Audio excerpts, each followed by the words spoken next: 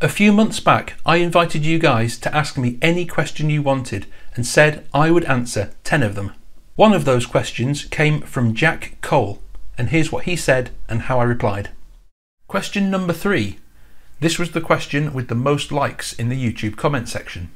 Jack Cole says, "Your video about The Rain was fantastic. Could you make a video about Oasis's career in the period from them being formed up to Definitely Maybe?" I wasn't particularly planning to do a video on that phase, but yeah, alright, why not? Give me a few months and I will try and sort something out, a documentary deep dive on that phase in the life of Oasis. Good idea. In my video, When Oasis Were The Rain, I told the story of the very earliest origins of the group before they were even called Oasis, right up to the point at which Liam Gallagher joined on vocals in 1991. I'm going to pick things up from Liam joining and tell the story of how the band went from their first gig as Oasis to becoming record deal ready. And it's a really fascinating story because so many people consider Oasis to be just a scruffy bunch of shit kickers who got lucky. But when you dig below the surface, you realise that that is all actually just a facade. It's all part of the legend, if you like, of the band. Below the surface, tucked away in an obscure corner of Oasis history, is the truth about how those guys made it, and the idea that they were just a bunch of scruffy, lazy scroungers who were discovered and just got lucky couldn't be further from the truth. We left the story after Liam Gallagher had auditioned to join the band. Liam, of course, passed the audition, and right from the word go, they started bringing original material to rehearsals to learn. Tony McCarroll tells it this way. After a few rehearsals in which Liam introduced some new songs that he had been working on, we started to get a feel. It was strange at first, former frontman Chris Hutton not being up front, but we all recognised the fact that Liam had something about him. It might have been menacing and slightly evil, but it was still something. As we were developing our original material, Life in Vain, Reminisce, She Always Came Up Smiling, and Take Me were the standout tracks. Lyrically, these songs were a collaboration between Liam and Bonehead. And here is a short snippet of each of those original songs, all of which are available on YouTube if you want to hunt down the full versions. I used to live my life in vain until today. It's been the same. I've gone away to disappear. My life with you was just today. If there's a day when you feel like this, you just sit down and you reminisce and you take some time to think it out, not knowing what it's all about. Take me when I'm young and true. Was it me or was it you? Take me when I'm not so strong. Why has it taken you so long?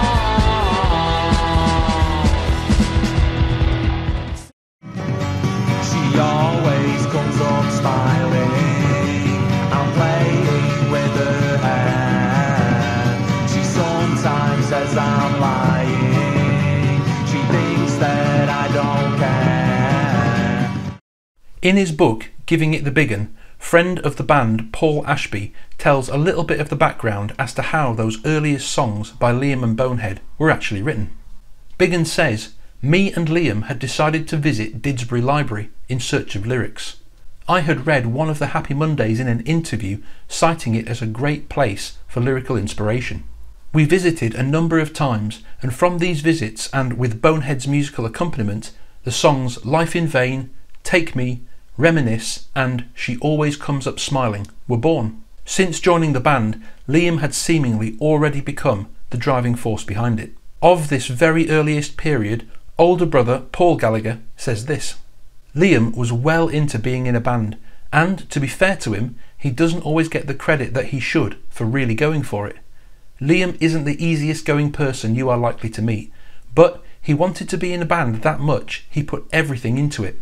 He was determined. Liam was on the dole at the time, but he really believed in the band, even if nobody else did. Paul Ashby confirms that Liam's arrival in the band caused the whole outfit to shift up a gear. Rehearsals had upped, and even Tony agreed that Liam was a fresh change that had been needed. Tony had been upset when Chris Hutton had been ousted from the band, but luckily for all, he was already a friend of Liam's. The band were really beginning to tighten, and you could hear the wall of sound that the rhythm section would bring to early Oasis beginning to blossom. You could also see the confidence growing in Liam daily. It seems the band as a whole were massively pleased with everything Liam was bringing to the table. He, however, wasn't yet satisfied. Quite correctly, he seemed to sense that there was a jigsaw piece missing, and began to push to bring in his older brother Noel. Tony McCarroll confirms this, saying, "Everyone in the band thought that Liam had the charisma and natural personality to take it somewhere. Everyone except Liam, that is. He wanted to invite his brother Noel to join the group. Liam had already played a demo of Noel in a band called Fantasy Chicken and the Amateurs to us. In truth, it was not very impressive, but he did know a lot of people in the industry, so we put him on the back burner." Unfortunately, to date, that demo of Noel with Fantasy Chicken and the Amateurs has not surfaced on YouTube or anywhere that I'm aware of online. You can, however, go check out episode 191 of the Oasis podcast to find out more. At this time, Noel Gallagher was working for Manchester band The Inspiral Carpets as a roadie. He was out with them on tour, learning about the way the industry worked back then from the inside. And he was also dating a girl called Louise Jones, who has been, for some reason, completely lost to history, who worked for a music productions company, so he had that connection as well. In the Supersonic book, Liam says this: "I thought the main thing was getting Noel in the band. He was a songwriter, he'd been doing it for quite a bit, he was a lad.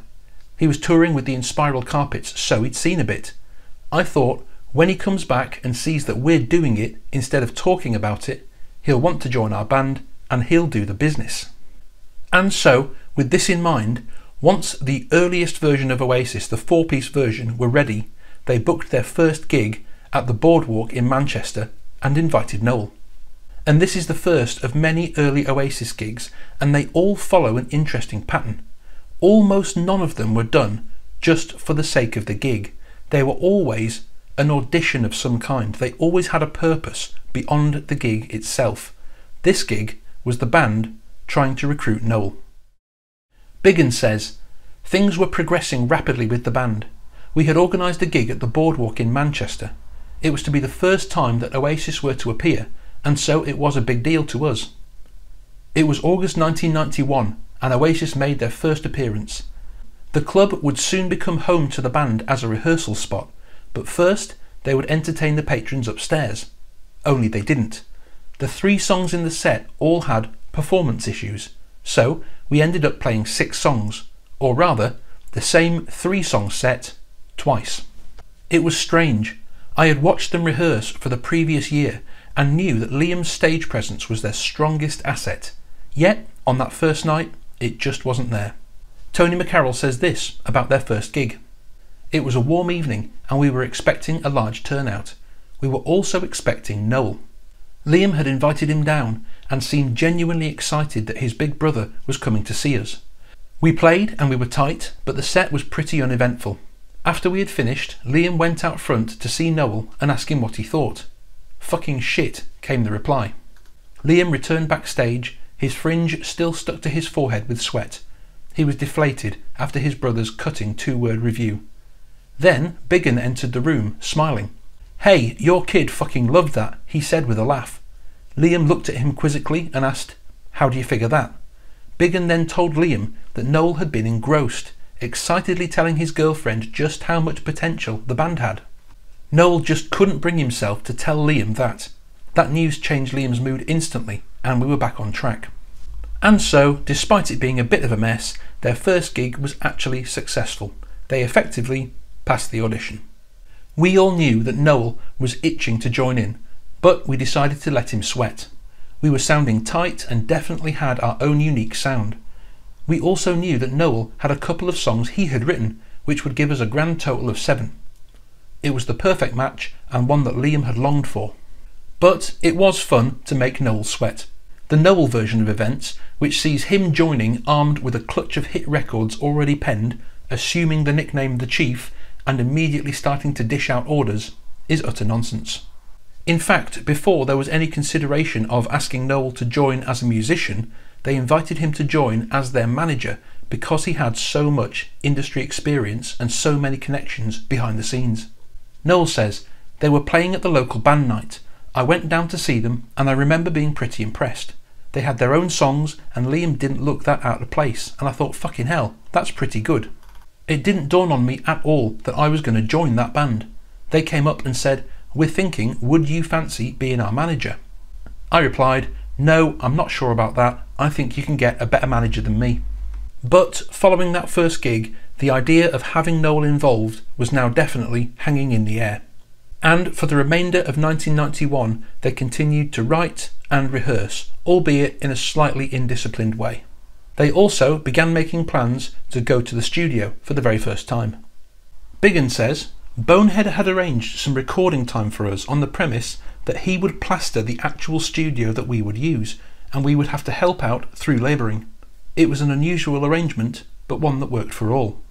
And during this, their first recording session, the idea of Noel actually joining the band as a musician seems to have been put forward for the first time, and not actually on guitar, but on bass. Tony McCarroll says, "Liam had mentioned that Noel still kept hinting at joining us. During a chat one lunchtime in Piccadilly Gardens, I sensed he seemed to be skirting around something, until finally he came out with, 'Why don't we replace Gwigsy with our Noel?'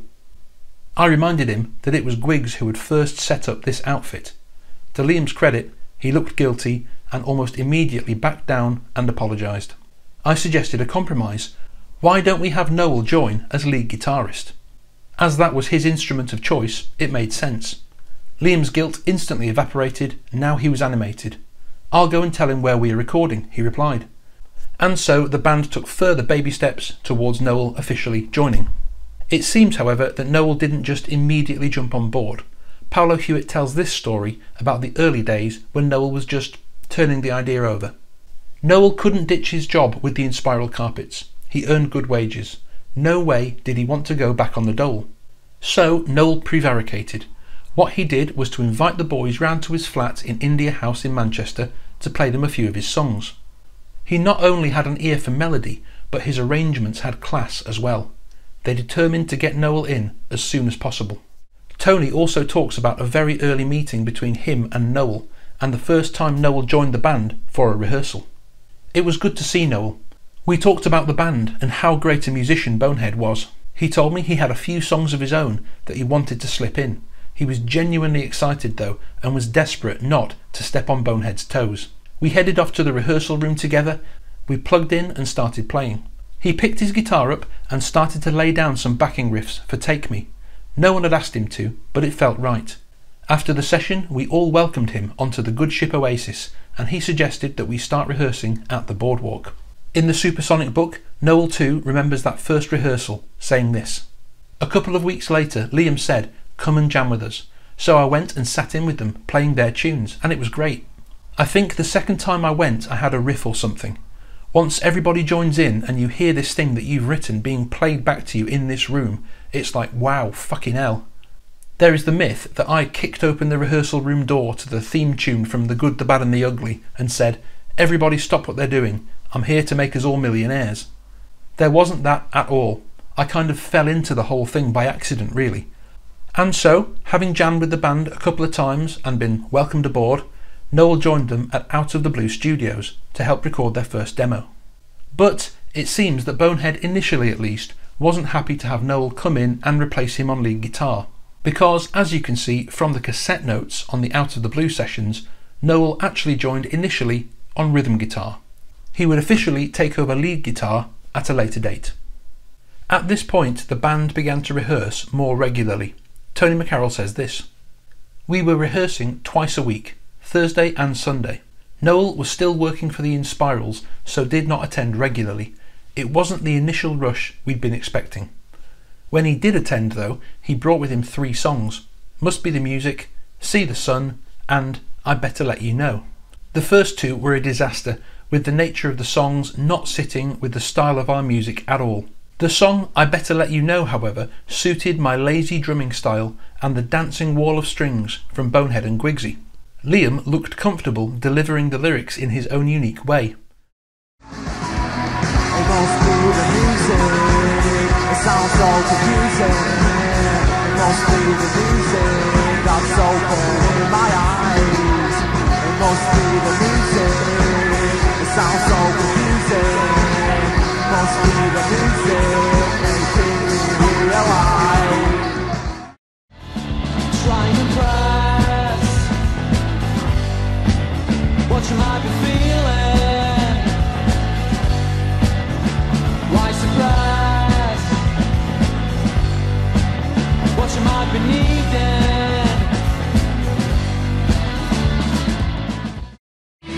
I better let you know it's time to let me go. You're gonna spend my heart. I better let you know it's time to let me go. You're gonna spend my heart. Now, because much of this is ancient history, it's hard to know what has been misremembered. And I say that because the song Tony references here, I Better Let You Know, was not written by Noel, it was a cover of a popular dance tune. So, if he's remembering rightly, that's funnier than Tony realises, because Noel was claiming to have written a song that was in the charts. But of course, this is all over 30 years ago, so who knows. According to Paolo Hewitt, when Noel finally did commit to the band, he ushered in a new era of professionalism. He was at that time still working for a famous, successful, signed touring band, and so he knew what the expected standard was. He also knew what the required work ethic was as well. Here's what Paolo Hewitt says. Typically, Noel took the cool approach. A month after the Boardwalk show, Noel Gallagher finally committed himself to Oasis, but only under some strict provisos. The first was that they would give their everything to the band. No one would be allowed to miss rehearsals. Everybody had to make a 100% effort. Failure to do so would mean dismissal. Noel would carry on with the Inspirals, and while he was away, the others would have to keep on working. Any money they had would be put towards the cause. They all eagerly agreed. By laying down these conditions, Noel Gallagher confirmed himself as the band's leader. As time moved on, only his brother would ever challenge his right to that title. And once Noel was in the band, rehearsals became hardcore. The old unstructured jam sessions were out, and focused, dedicated rehearsals were in. In the Supersonic book, Bonehead says, "We were pretty committed and dedicated to rehearsing. It didn't matter what night it was or who was doing what. People couldn't understand it, but that's how we developed our sound, playing those songs as a unit every night. I was working, Griggs was working, so he would just finish work and walk straight down the boardwalk every single night. We didn't go in there and say, all right, let's have an hour's jamming. We'd have a set list of songs that we'd play again and again and again, night after night." And Noel adds, "For us, rehearsing was sacred. We would never go out on tour without 2 months of solid rehearsing, day after day, because people are going to come and see you and you have got to blow them away." And so, Noel was in, the first demo was recorded, and they had their second gig booked, once again at the Boardwalk, for January 1992. That year opened with the band playing their first ever gig as a 5-piece. And of this gig, in the Supersonic book, Noel says this: "I was rehearsing with them, and then Bonehead said, 'We've got a gig next Tuesday,' the first one, and it hadn't dawned on me until that moment that I'd never played guitar standing up. I had to borrow a guitar strap from someone, and it was a big thing, learning to play that set of songs in about 5 days, standing up." Noel was still with the Inspiral Carpets, and so they came along to support him and to watch the gig. Inspiral's band member Clint Boone said this: "I remember Noel's first gig with the band. There weren't many people there, probably 20 of us, and 5 of those were the Inspiral Carpets. It wasn't the Oasis that we came to know, and Liam was very much still under the spell of Ian Brown." All in all, it seems that, despite having had a year of constant practices, the band weren't really there yet. The gig didn't really make any impression on anybody in the audience. But the band themselves were growing in confidence, And the whole gig was actually recorded on tape and is available to listen to on YouTube. And that second gig, once again, was a gig with a function. It wasn't just a gig for a gig's sake. Whereas that first gig, where there was still a four-piece, had been a kind of audition to try and get Noel interested, I think this second gig was a kind of audition to try and get the Inspiral Carpets interested. I reckon on some level they were hoping to be able to secure a support slot with the Inspirals. So we have yet another gig with a specific purpose. They didn't just rush out and take every pub gig they could possibly get, no matter where. They seemed to approach gigs in a kind of surgical way. Each gig had to serve a purpose and had to at least offer the chance of furthering their career. After a very uneventful start to 1992, the band continued to rehearse. The cellar room at the boardwalk resembled a dungeon. New mould grew over the old mould on the damp brick walls, and there was a puddle of water where the concrete floor dipped in the middle of the room. We decided that the place needed brightening up, and so the following week we set about whitewashing the walls. Me and Liam stole 2 tins of bright white from B&Q in Ancoats, and the 4 of us set about slapping it on the walls. We then had to stick posters up to break the colour up a bit, as we would all have been suffering from snow blindness otherwise. We also painted a Union Jack on the wall as a tribute to The Who.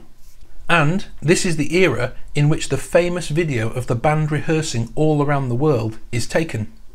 You can see them in that rehearsal space with the Union Jack on the wall, jamming a song that would be released about 5 years later as a single, hit #1, and make history as the longest single ever to do so in the UK at 9 minutes and 20 seconds long. Now, of course, the reason Noel Gallagher was originally invited to be the band's manager was he had so many connections in the industry. And it seems that behind the scenes the whole time he was constantly pushing at doors. And occasionally 1 or 2 of those doors would open. Midway through 1992, apparently Oasis's first ever radio interview occurred. Many people believe their first radio broadcast was Hit the North in 1993, but according to Tony McCarroll, it actually occurred in 92. It was the summer of 1992 and we were in the boardwalk and readying ourselves. That day we were off to BBC Radio Studios on Oxford Road, Manchester, to record for In Session. It was a big day for us. It had been sorted out by a friend of Noel's girlfriend Louise, which had left Noel in a deadly certain mood. Just be nice, no swearing or kicking off, he politely advised us. Noel told us that his Mrs. Louise had pulled a few strings and there would be murders if we took the piss. He was deadly serious. The show we had been asked to appear on was Hit the North. We walked the short distance from the boardwalk to Oxford Road Studios, set up our equipment and got ready for our first public broadcast. We fired out Take Me to polite applause from the hosts. Noel and Liam were asked for a quick question and answer session and agreed. Peter Hook started with a welcoming open question, but Liam wasn't interested and ignored it. "What the fuck are you doing wearing leather trousers?" he asked instead. Hooky then told Liam he wouldn't be welcome in the Hacienda if he carried on like that. "Give a fuck, mate, it's shit anyway," came the offhand reply. Liam's first ever broadcastable sentence contained swearing and an insult. Brilliant. We waited in hope that the broadcast might have alerted some eager record company who had a nose for obvious brilliance. It didn't. To my knowledge, the audio of their first appearance in 1992, where they performed Take Me, has not yet surfaced, but if you have a copy, I'd love to hear it. And while we're talking about long-lost first performances, Oasis's first television performance was also in 1992, and that footage has never made it to air. Many people, including the band, have said that Oasis's first TV appearance was on The Word, playing Supersonic. According to multiple sources, however, that actually wasn't the first one. Their first one was in 1992, with the whole band miming along to their 5-piece demo of the song Take Me for Granada TV. Tony McCarroll says, "Noel revealed he had some good news. We waited eagerly to hear what was coming. We're going on TV, he said." Oddly, Noel himself seemed only half excited by his own announcement. I was worried at that. Surely this was a big thing for us. Noel said, we're going to be on Granada. It's Red Nose Day and we're going to be supporting Alvin Stardust. This explained the half-hearted announcement. Alvin fucking Stardust. Whoopee. Isn't that the silly cunt in the gold glitter jacket? Asked Bonehead. He's a fucking genius, said Noel, leaving the rest of us surprised, to say the least. And in the Supersonic book, Noel sheds a little more light on this long-lost event. Noel says, was it Red Nose Day? It definitely wasn't children in need. It must have been something though. I've got a feeling it was a bit more local than that. It was Save the Hot Pot or something, National Flat Cap Day. We went on after Alvin Stardust and we mimed to one of our demos. The guy introduced us as a rave band. Unbelievable. How that footage has never come out is amazing. Obviously someone's just flipped the camera off and gone, fuck these cunts. Do you know what I mean? Tony continues, we burst onto the stage ready to be amazed. The steel roadside barriers were in place to control the baying mob of fundraisers and Granada staff. All 12 of them.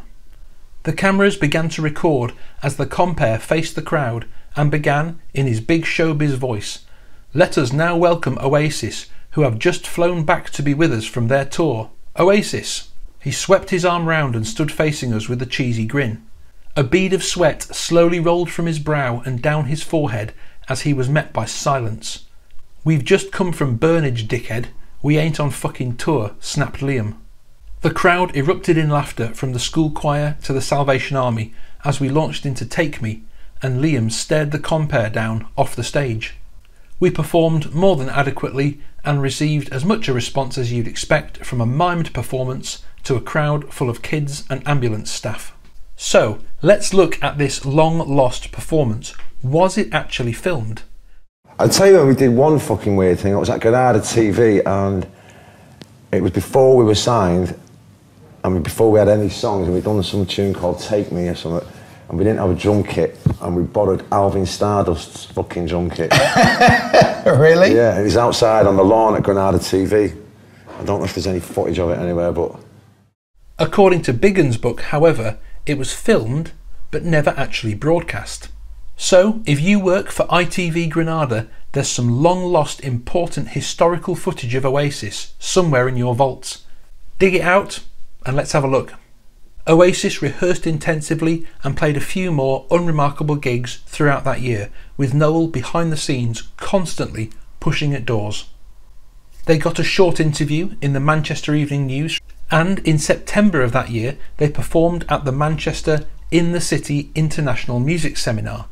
But again, nothing really came of it. Noel says, we'd done this festival in Manchester called In the City, where all the record labels come.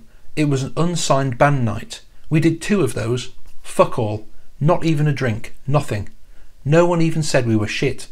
We were completely and utterly fucking ignored. I'd already written the first 3 albums. I knew, for instance, that All Around the World was going to be the last track on our 3rd album before I'd even got a record deal. Bonehead used to laugh and say, what 3rd album? We've not even got a manager. But I truly believed that it would come to pass. I don't know where that belief came from. And so you can see there that even though they were just doing these small little gigs, they were still doing gigs with a clear purpose. They managed to perform at an international music seminar. They were only on the unsigned band slot, but they were constantly aiming for exposure to the people who could launch their career. They came up against so many seeming failures, so many half-empty gigs or lukewarm reviews. Through Noel Gallagher's friends and connections, they got featured in the newspaper, but nothing came of it. Through his connections, they got a radio interview. Nothing came of it. Again, through industry connections, they even got filmed for a TV broadcast, but nothing came of it. But in the face of all these setbacks, they never gave up and they never threw in the towel. They never became passive and just said, this clearly isn't meant to be. They were determined to make it happen. As it turned out, just around the corner was what would at first glance appear to be a massive setback for Noel. In reality, it would turn out to be the making of the band. Oasis continued to rehearse with or without Noel until somewhere towards, I think, the end of 1992, his employment with the Inspiral Carpets came to an end. Paolo Hewitt says, The Inspirals had decided they no longer required Noel's services. Maybe there had been too many complaints about his behaviour, or maybe the band, as they explained to Noel and to sound engineer Mark Coyle, no longer had the finances to pay them. Whatever the reason, Noel was seriously pissed off. He now had to sign on, and there is nothing worse than having to adjust your living standards to a much lower level. In the Supersonic book, Noel tells this story. The actual reason why I got sacked is amazing. We were travelling all on the same bus, the band and the crew, and it's back in the day before open borders and all that. The band would be at the front of the bus, and all the fucking potheads would sit at the back.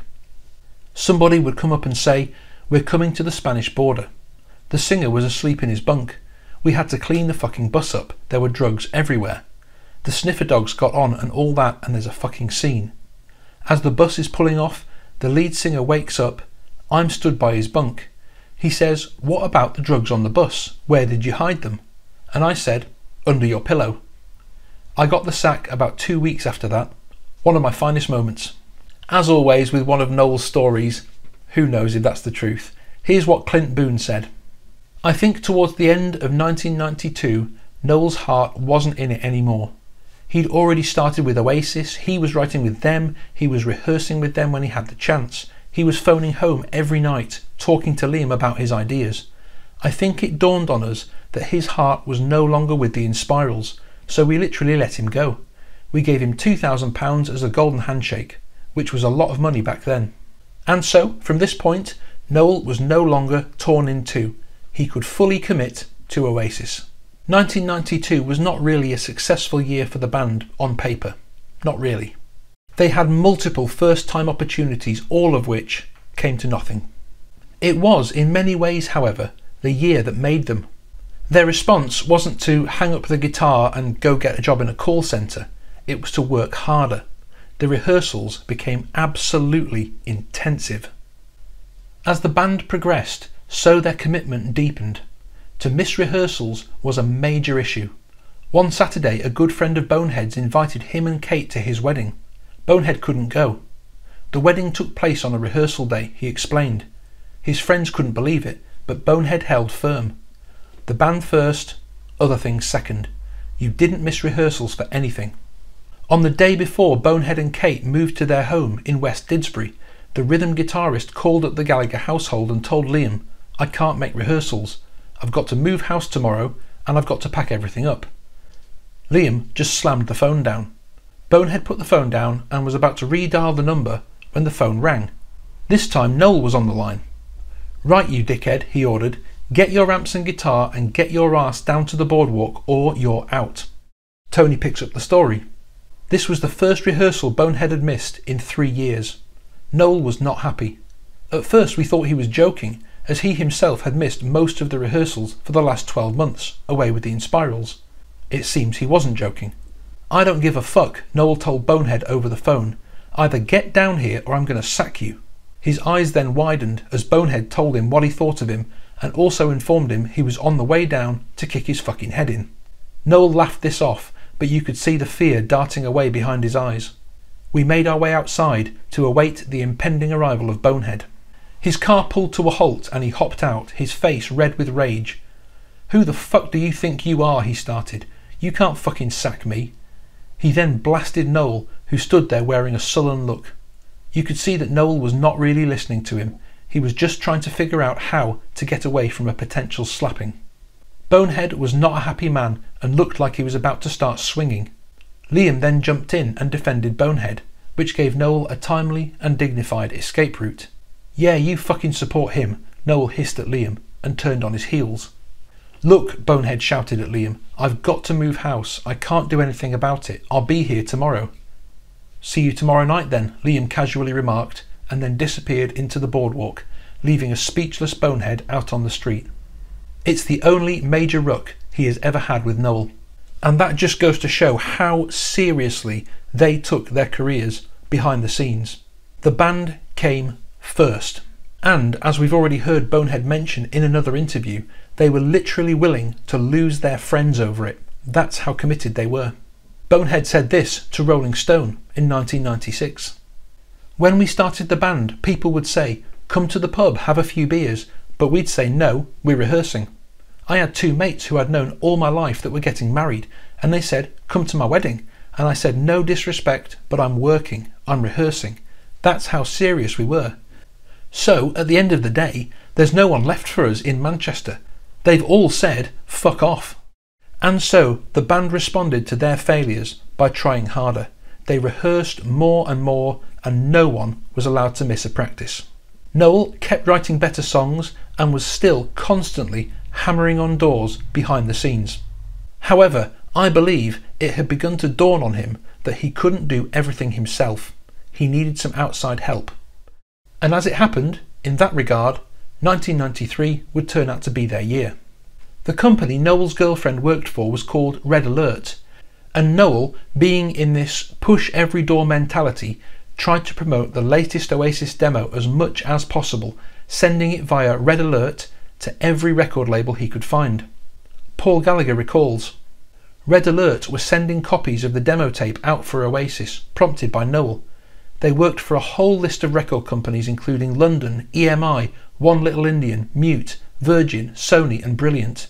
Noel would go into Red Alert's office and use the fax machine and photocopier, setting up gigs and trying to hustle a deal. Needless to say, all these labels rejected the band. And I reckon this is the point at which it must have dawned on Noel that the problem wasn't the record labels being bastards. The problem was they needed to improve. And again, this just goes to show the sheer dogged persistence of Noel back in that day, and it also shows why he was considered the band leader. It's not because he stormed in and dominated everything, it's because he did all the dirty work. You could see that same dynamic in the band all through the 90s, even when they were signed. Noel was behind the scenes doing all the work, while the rest of them were in the pub a lot of the time. And Noel was doing all that stuff in the early days when there was no money and no guarantee that there would ever be any money. Noel was the leader of the band because behind the scenes he was the one constantly trying to push the thing forward.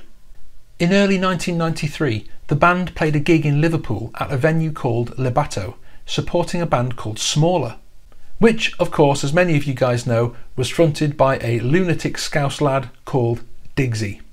When they rolled up to the venue, Diggsy heard the band sound checking and realised they were better than his band, and so he offered that they could headline and he would support them. Now Diggsy is the cousin of two other very important Scouse lads to this story, Chris and Tony Griffiths, founding members of the Liverpool band The Real People, who were then signed to CBS Records. Noel had met them on tour with the Inspiral Carpets and they'd become good mates. So when Oasis performed again at the Boardwalk in January of 1993, once again, it was as an audition. It was a gig with a purpose, because the Real People were in the audience and Noel needed someone to help him produce the band's sound. Having sent their demo out to every record label he could find, Noel had realised that they had been turned down because they weren't good enough. And so the Real People, who he'd made friends with, who were signed, who had more experience of production and studio technique, were invited to the gig. It was another audition to further the band.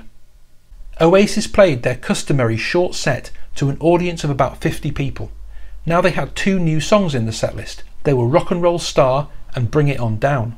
They were the songs, enthuses Tony Griffiths.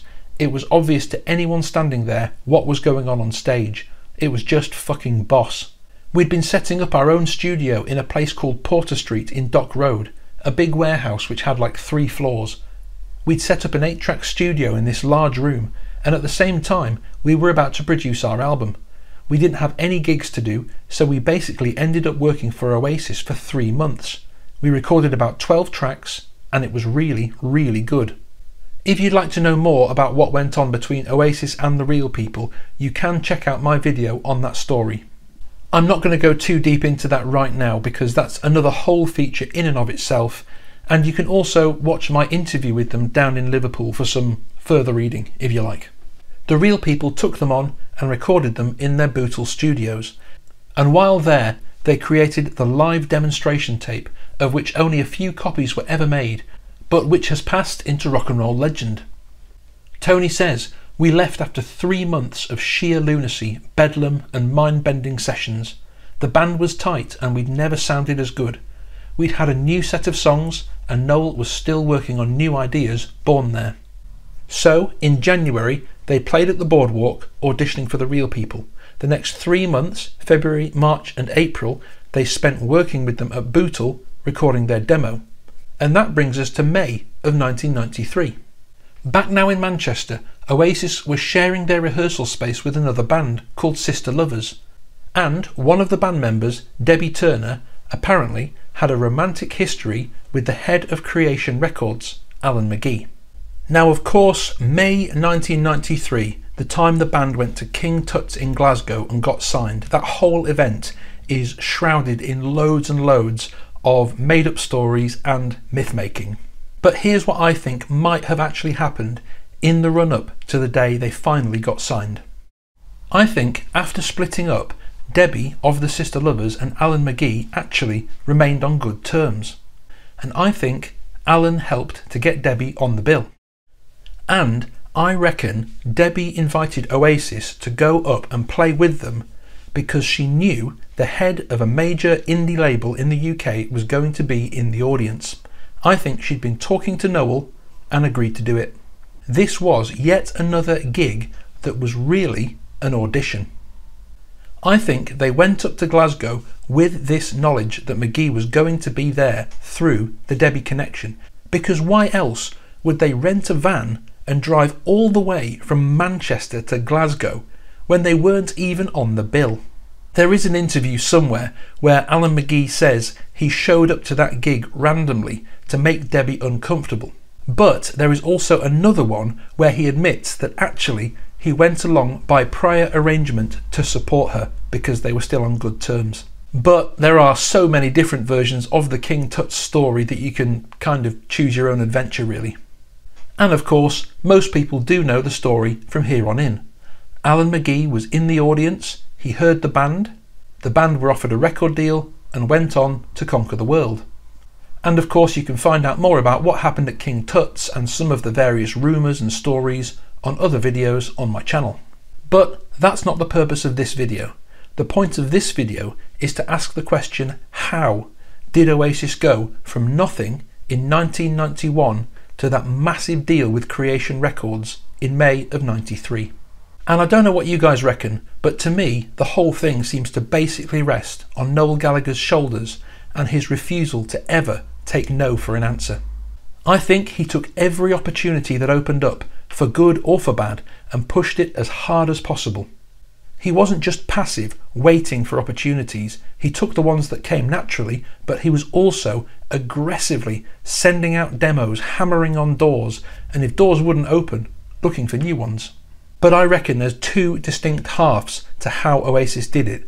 There's everything Noel was doing, but there's also the fact that the band were not too proud to accept they needed to change. When they realised that they weren't yet good enough, they weren't slick enough to get any industry interest, they became a disciplined machine powered by an unstoppable work ethic. They had relentless, almost military levels of constant rehearsal with the threat of sacking if anyone didn't attend. When there was something missing, something wrong, Noel didn't just give up, he began to assess the problem and figure out a way through. There's a well-worn cliche that really applies here. Failure is feedback. Back when they were fighting to get noticed, back when they were trying to get a deal, nothing was random, nothing was aimless. Everything was targeted and strategic. No driving to the arse end of nowhere or playing some country pub to 5 people for no reason. Every gig seemed to have a strategy behind it, usually masterminded by Noel, to get the band exposure where they needed it. And once they got loads of exposure and discovered no one was interested, they realised they needed to improve, and then did. Many bands don't have the humility or work ethic to take on that kind of negative feedback. But Oasis did, and look what they achieved. To make it today, just as back then, takes relentless dedication. It's easy to be excited and motivated when things are going well. But what about when things aren't going well? What about when things are quiet and there's no movement anywhere? The bands who really make it are the ones who have someone constantly asking why and aggressively kicking at the locked doors or hunting for new ones.